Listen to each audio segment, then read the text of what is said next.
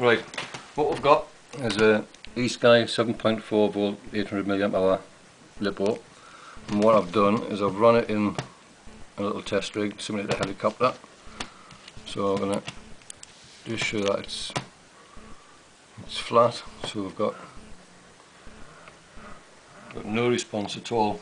So you've been playing, you've been flying, and you took it too far, now the helicopter won't take off. So the battery, if we test it,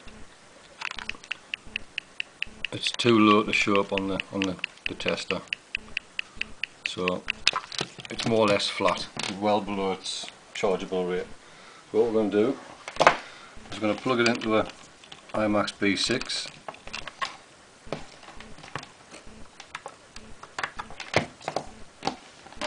So the charge. Right, so we're going to charge it up an Imax B6. I'll give it a 1C, 0.8 milliamp, or 800 milliamp, 0.8 of an amp. 7.4 volt, and then start. Right, straight away it's come up with the low voltage. Look at the cell voltage. Oh, I can't, hold on a second. Right.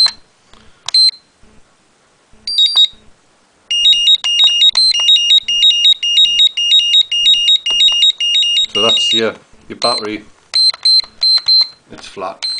It won't charge. So what you would normally do, stick it in some salt water, leave it a couple of days, and then bin it. Right.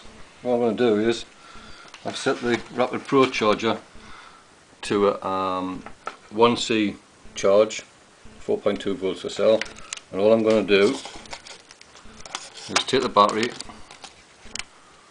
and plug it in, and the charger does the rest. So we'll wait till it picks up its voltage. Right, checking voltage.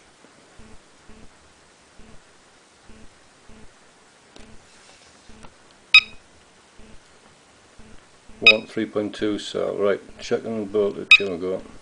One cell's at 1.67 volt, one cell's at 2.33 volt. We'll wait till it goes through its cycle.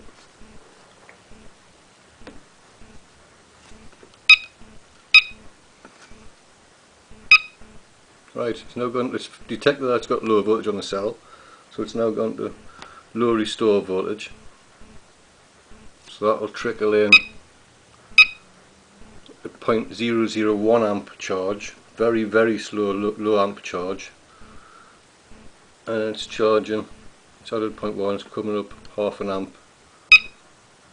It's on restore, so that'll be left there, and it will go through its cycle. It will get to its charge capacity at 99% full, and then it will switch to balance for the last 1%.